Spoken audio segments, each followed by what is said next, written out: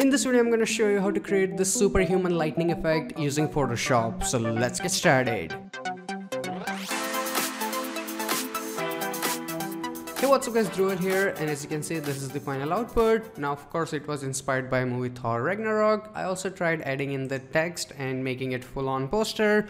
Doesn't look that great. I think this one alone looks a lot better. Now to create this effect, let's go to File and open up the photo. This is the photo, open it. Now first thing you notice, the shoulders are not aligned. We have to fix it, and it's super easy. Just go to your filter and then go to liquify. In the liquify, make sure your brush is super big and you have selected the first tool. The numbers are here, you can copy them. Then try to drag it up slowly.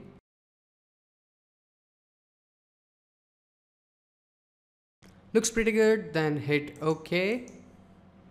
So now if I press Ctrl Z, you see the posture looks a lot more powerful. Now we also have to remove the background, but before we do that, let's apply some color correction. And to do that, first of all, double click on your layer and unlock it. After that, turn it into a smart object. So right click and select convert to smart object. And after that, go to image, adjustment, and then select shadows and highlights. Here we will try to bring out as much detail as possible. So first of all, in the shadows, add in 16. And in the tone and radius, both keep 50. So okay, now let's look at the highlights. Here it's going to be 46. So as you can see, now we have a lot more details, but in the tone it's gonna be 80 and another 80. Now the red tone is way too stronger, so we're gonna remove it in the adjustment. Let's go and make it minus 16. And also in the midtones, I'm gonna keep it somewhere around like 3 points. As you can see, now we have a lot more details. Then hit OK. Now let's remove the background, and for that select your quick selection tool, right click, quick selection tool, and make selection of the model.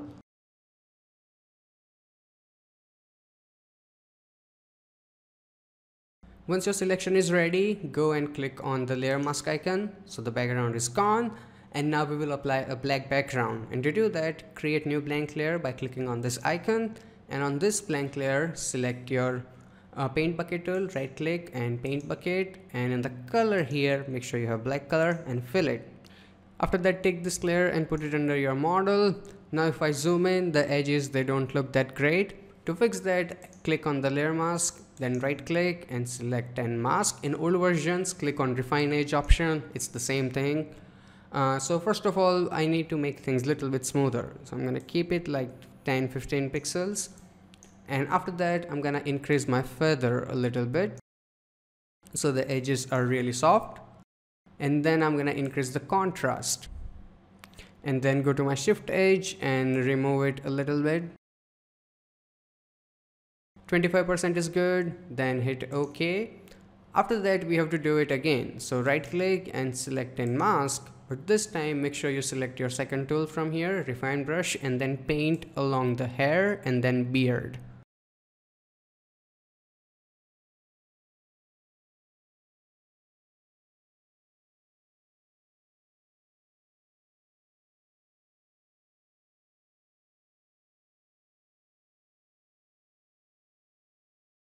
Looks good, then hit OK. Now before we do anything, let's create a backup, and for that press Ctrl J, so we have layer 0 copy, and put it under your layer 1 and forget about it. In case we screw up something here, we have something to work on. So now activate your layer 0 and then right click on your layer here and select rasterize layer, and after that click on the layer mask, then right click on your layer mask and select apply layer mask, so we only have the model. Everything is simple at the moment. We have model on layer 0 and we have background on layer 1. Okay, basic setup. Now click on your layer 0 and apply layer mask. So click here and apply the mask. After that, select your brush tool, and in the brush, make sure your color here is total black, and of course make sure your brush is a regular round brush, and hardness is like 70-80%. 80 is fine, and make your brush smaller using your bracket keys. Then zoom in and erase the eyes like this.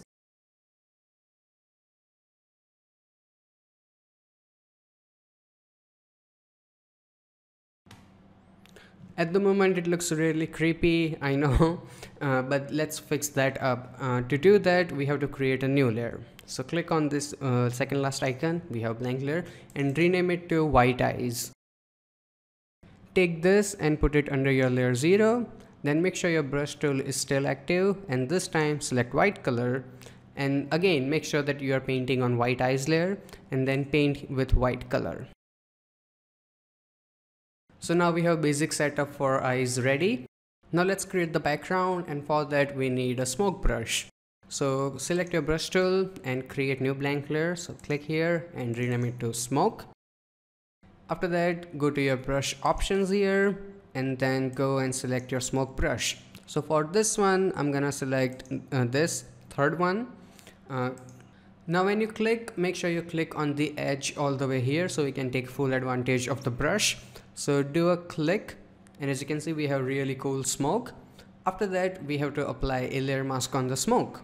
So click on layer mask, and after that we have to apply a gradient on the mask. Yes. So click on your paint bucket, right click and select your gradient tool, and in the gradient go here and make sure you have standard black and white gradient, hit OK, and here make sure you have the first option. Then click here and drag all the way up to here and release it, and it will fade out the smoke real nice. You might have to do it a couple of times, so do it again and again. So I think this looks really nice, and after that I'm gonna apply some colors on the smoke. So click on the smoke, make sure you activate it first, then go to image, adjustment and hue saturation. In the hue saturation, click on the colorize option and then decrease the lightness a little bit and increase your saturation, and then change it to some really nice cyanish color. I think this looks nice, and let's decrease the lightness maybe a bit, and the saturation looks amazing. Hit OK. Smoke is ready, and now I'm gonna apply some stars in this empty area. For that, go to file and select place embedded, select the stars, place them, and then I'm gonna hold my shift key and make the stars a little bit bigger. This kinda looks good, confirm it. And then again I'm gonna apply layer mask on the stars as well. So apply the layer mask and make sure your gradient is still active. Now this time, instead of going from bottom to up, we will go to from up to bottom like this, and it will also fade out stars real nice. And once your stars are ready, go to your opacity and make it like 50 or 60% until it looks the way you want. So 65 at the moment looks really nice. So the background is kind of ready, and now I'm gonna apply some outer glow on the model. For that, make sure you activate your layer 0, then create new blank layer and then rename it to outer glow. Now for outer glow, I'm gonna use a different shade of blue. So go to your color options. Here in the code, it's 2A78CD. So we have this really nice blue shade. Hit OK. And we need selection of the model so we don't end up painting outside. For that, hold your control key and click on the model thumbnail. Then select your brush tool, but in the brush one, make sure you have soft round brush and hardness is 0%. Make sure it's a little bit smaller, and then you start painting it around like this. Now let's remove the selection. For that, go to select and deselect. Now go to blending mode of your outer glow and change it to linear dodge add. So we have this really nice blue glow, and because of this glow, now I know that the color of background smoke is also different, so we need to fix that.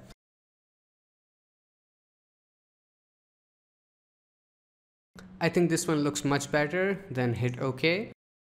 Now let's add some smoke in the foreground so it doesn't look very empty. For that, activate your outer glow and create new blank layer on top of that and rename it to foreground snow. Now make sure your brush tool is active, then go to your brush options and select this last smoke brush, and then make sure it is the same size as your canvas and do a single click.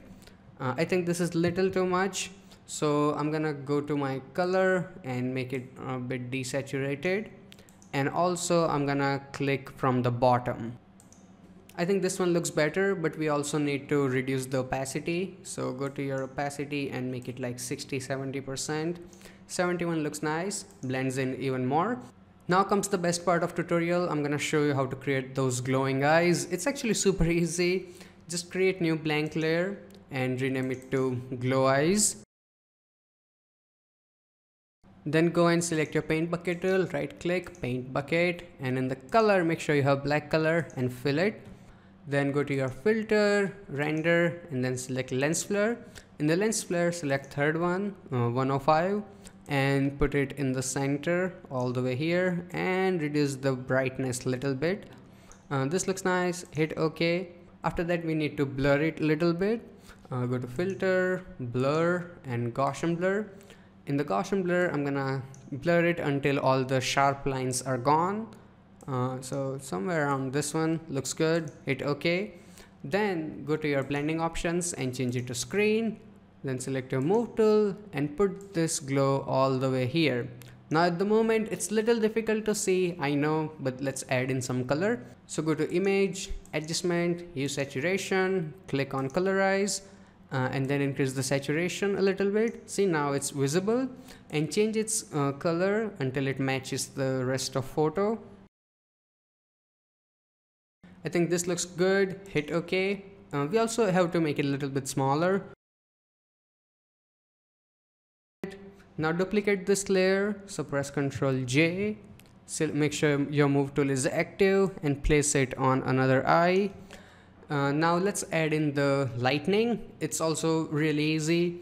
Just create new layer and rename it to lightning. Better name it thunder. Now take this thunder layer and put it under your glowing eyes. There's a reason for that, I will explain later. So make sure your thunder layer is here, then select your brush tool, and in the brush go and select any thunder brush that you like. So I think this one looks really cool. This one is also really nice, so I'm gonna select this one. Now we need to rotate the brush, and for that you can go here and rotate from here, but it's not that convenient. So click on this little box here and then rotate it. So I think here this looks awesome. Now before you do any clicks, make sure that color here is totally white. So I'm gonna hit OK. Now let's do a click. So we have this really nice thunder. Now let's apply some glow on it. For that, right click and select blending options, and then click on outer glow. So we have this really nice blue glow. If you want the exact color code, I'm gonna click here. It's 107 FF4, then hit OK. Opacity 100, blend mode screen, spread is 0, size is 35, but it will depend on your document. This looks nice, hit OK. Now I'm also gonna apply another thunder on right eye.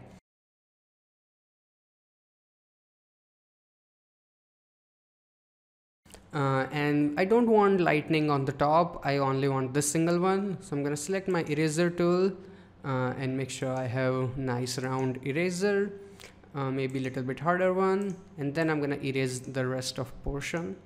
So we have really nice lightning coming out of eyes. We also need to apply some in the foreground so it doesn't look empty.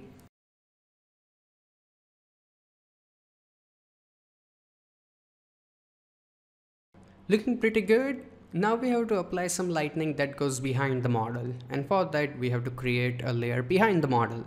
So activate your stars layer and create new blank layer, and this time rename it to, and again select any of the crazy brush that you like.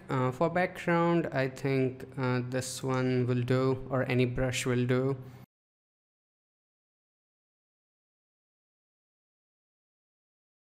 Now we also have to apply the glow effect on this thunder as well. For that, just activate your first one, right click and select copy layer style, then activate the back one, then right click and select paste layer style. So you have the same glow, but I'm gonna reduce its opacity so it's more faded. In the opacity, go and directly make it like 50% so it doesn't come in the way. So this looks alright. Now we have to apply the main layer that will blend all of this together, and that is selective colors. And for that, activate your thunder layer on the top, then create new adjustment layer and select selective color. Now this is the reason thunder was under both of this, because I don't want any color correction on my glowing eyes. Now on the selective colors, first of all, make sure you are in your reds, and in the red cyan, make it all the way 100%. Then in the magenta, make it -14. Go to your yellow and make it -8, and in the black, make it -2. After that, go to your yellows, and here make the cyan 47, and then go to your neutrals all the way here. Neutrals, first of all, go to your cyan and make it 15. Then go to your yellows and make it all the way -26, and then go to your blacks and make it +5. After that, go to your blacks here. First of all, in the cyan, make it +40, and then in the yellow, go and make it -5, and then close it. After that, go to opacity of your selective color and make it like 70-80%. So the 80 looks good. And we are almost done. Now let's do the final step. And for that, activate your top layer. Then create new blank layer. After that, press Ctrl, Alt, Shift and E. So it will basically create a JPG inside your document. This is exactly what we want. After that, go to filter, blur, and then select motion blur. In the motion blur, make sure that your angle is 90%, total straight, and in the distance, first keep it 35, hit OK. Now if you want more, you can simply press Ctrl Alt F, and in old version, press Ctrl F. You can apply it again. This looks pretty cool, but I don't want any blur on facial features, so let's apply layer mask. I'm gonna click on the mask, then select your brush tool. In the brush, make sure you have really soft and round brush and erase it from the face like this. Make sure you have black color as well. So I'm gonna go and erase it from here. And now as you can see, image has little bit of motion, and all the thunder and smoke, it blends in even better. So the final effect is ready. This is it. Now let's apply the logo and finish the project. I'm gonna go to File and select Place Embedded. Select this Thor logo and place it. And that's pretty much it. Let's close this one and let's put it on full screen mode. And this is the final output that we created using Photoshop. So I really hope that you guys learned something from this video, and if you did, hit that like button, and if you have any kind of questions or suggestions, ask me in comment section below. If you wanna check out more videos by me, you can click on any of these boxes. Also, you can subscribe to my channel, so every time I upload a new video, you will get the update. Till then, goodbye, take care, and have some fun with Photoshop.